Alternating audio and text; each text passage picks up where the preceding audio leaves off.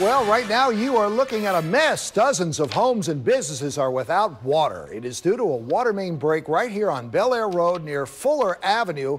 Belair Road between Taylor and Northern Parkway is closed, and we're waiting to find out when the road will be back open and running for you. But right now the water is running, and we'll tell you when the water is going to be turned back as well. Then you got a water main break in Baltimore County. That's also going to cause some delays throughout the night and into the morning.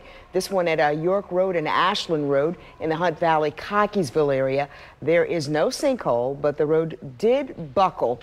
This is just about 3 miles north of last week's main break that did cause a sinkhole. This is, if it's your normal route, you want to take Taromium Road maybe to avoid the York Road area. And a reminder, the speed limit on 83 has been lowered to 55 miles per hour near the Padonia Road Bridge Replacement Project. So